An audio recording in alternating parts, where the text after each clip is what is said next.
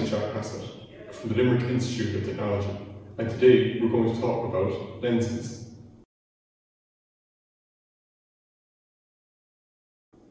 So, what do we know?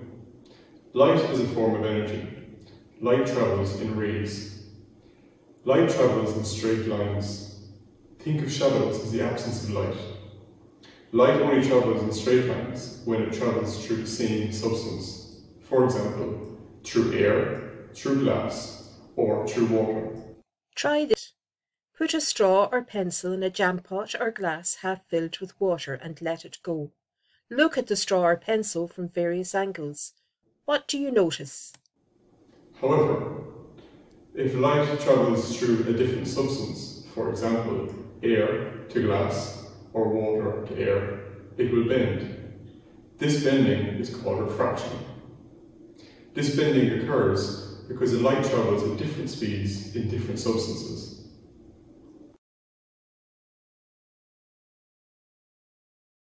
What is a lens? A lens is a specifically shaped piece of plastic or glass that bends light as it passes through it. The eyes have a naturally occurring piece called a lens. Lens is a singular word, the plural is lenses. There is one important difference between lenses and a mirror. Light does not pass through a mirror.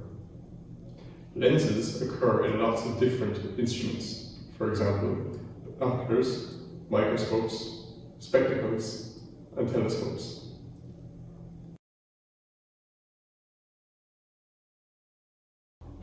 A lens is a transparent object which is bounded by two optical planes so that the thickness of its middle and edge are different. Lenses can occur in two different forms, namely a convex and a concave lens. A convex lens can also be called converging lenses. A convex lens causes rays of light to converge, which means come together at a single point. Light rays passing from an object through a convex lens produce a small, focused image. Ask your teacher for a convex lens. Hold the lens close to some print. What do you see? Now look at your friend's eye. What do you notice? Now hold the convex lens further away from you at arm's length and look at something in the distance. Concave lenses are also called diverging lenses. Concave lenses cause rays of light to diverge, which means to spread apart, as they pass through the lens. Light rays passing from an object through a concave lens form a large, magnified image. Ask your teacher for a concave lens. Hold the lens in front of some print. What do you see? Now hold the concave lens further away from you and look at something in the distance. What do you see this time?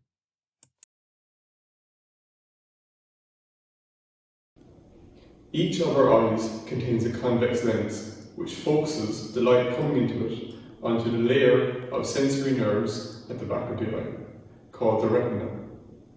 The retina sends these messages to the brain via the optic nerve. The brain converts these messages into images, and this is how we see. Short-sighted people wear spectacles which have lenses that are thinner in the middle, i.e. concave. Long-sighted people wear convex lenses.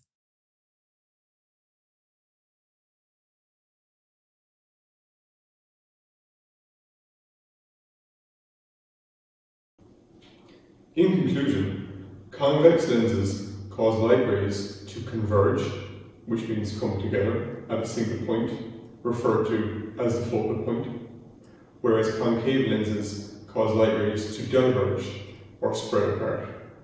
Here's a summary of what we should know at the end of this lesson. Light travels in straight lines. Lenses can change the direction of the light. Refraction is the word to describe how light rays bend or change direction.